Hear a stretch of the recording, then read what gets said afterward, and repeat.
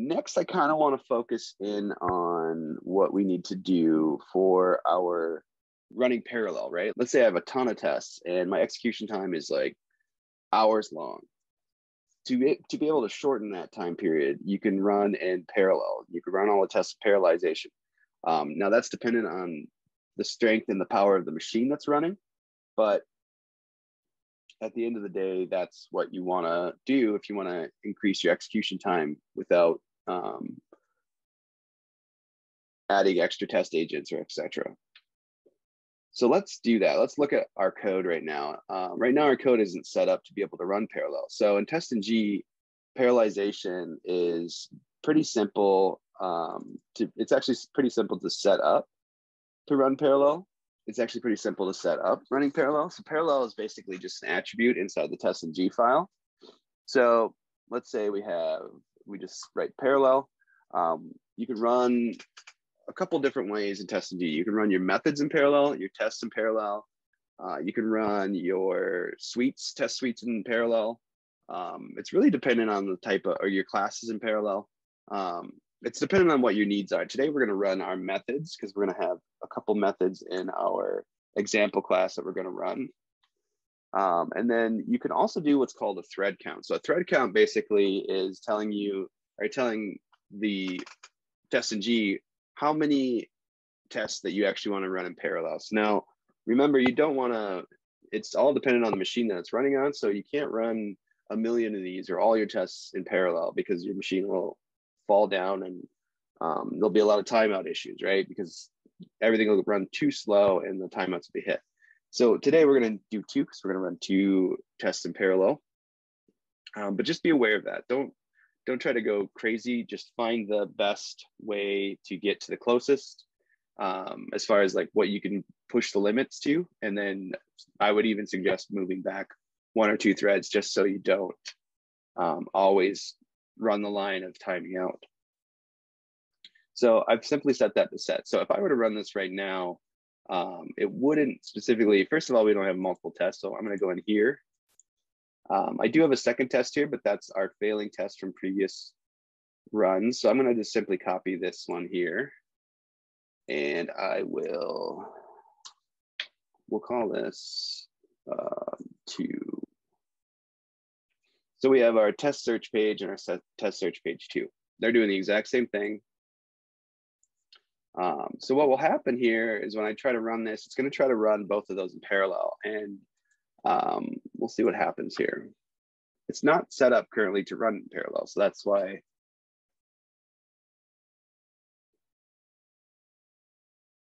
So what happened there is that we ran into a couple problems, right? So one of our tests passed and it just skipped the other.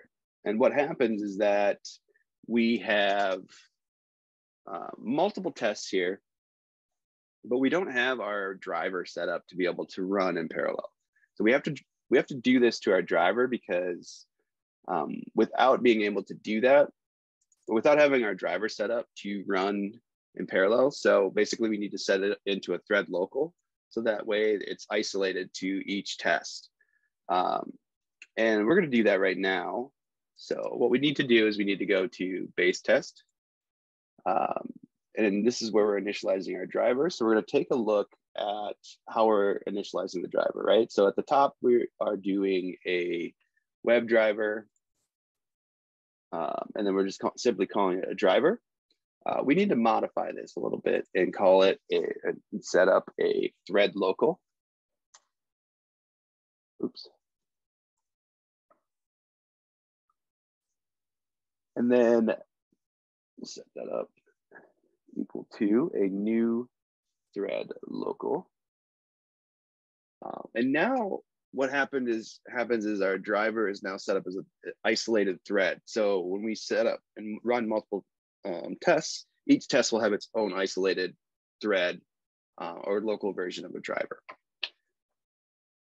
So as you can see, once you do that, you break a couple things, right? So if you obviously notice our driver we aren't able to instantiate our driver anymore down here because basically the call changes slightly. So I always think of this like you're updating something your driver basically just needs to be updated to either a driver.get or a driver.set. So to set our Chrome driver here, we need to, let's go below it. We need to do a driver.set.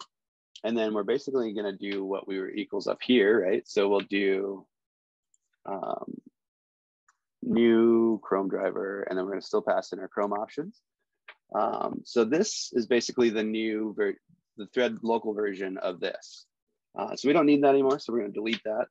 And then we'll do the same down here. So this is a little bit different.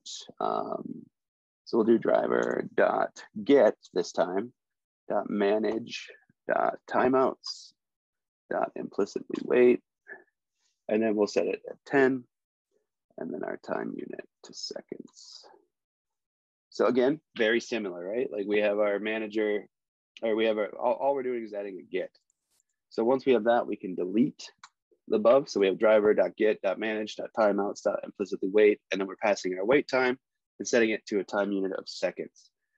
If we scroll down a little bit, we have a couple more issues here. So we need to, one, maximize our window, and two, set our URL property. So let's continue working our way down.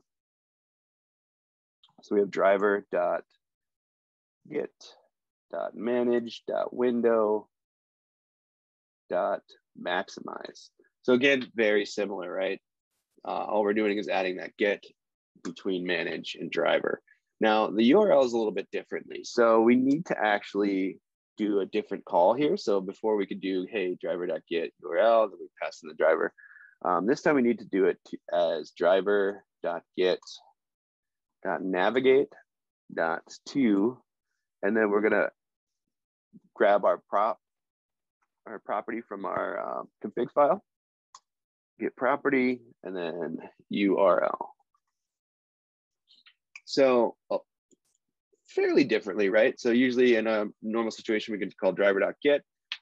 This time we need to specify, we need to navigate to this specific URL. So we're gonna get rid of that. As you can see, we have a couple more errors in here from previous methods that we had set up. This is simply that we need to add .get after these, because now we're using a thread local version of the driver. So we need to make sure that we are passing that in and updating our other instances of our driver. Now I could probably do some version of thread local where it already returns a thread local.get instead of me going and updating this. But for the purpose of this tutorial, we will not be doing that. So I'm going to save here real quick.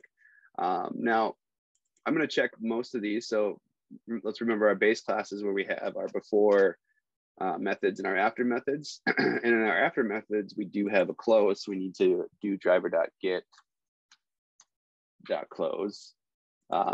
Same with quit, we are calling. So we'll basically, I'm just going through and updating anywhere where we had the driver before, so that I can run it in parallel. Now, our page objects is obviously a key, right? We have our page objects where it's going to be using our driver. So we have a couple functions here that we need to update as well. Obviously, when you're architecting your framework, this is something you'd want to do early on. Otherwise, updating a previously created framework to run thread local might be a little challenging, unless again, you did the method where you returned the thread local.get. So you don't have to update these to get. I think that is it. Let's see here. So what I'm going to do here is I'm going to save all. And what we expect to happen is that we expect both of these to run.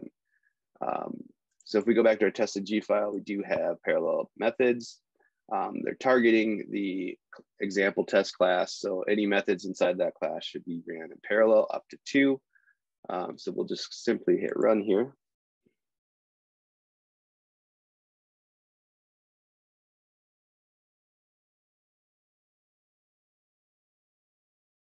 And as you can see, what happened there now is that one, our logging is now fixed, right? Our logging was combined before. I don't know if you noticed that, but our Chrome driver was started successfully. It was actually in one line because it was not properly handling it properly. But also both of our tests ran individually. So that is how you set up parallel testing.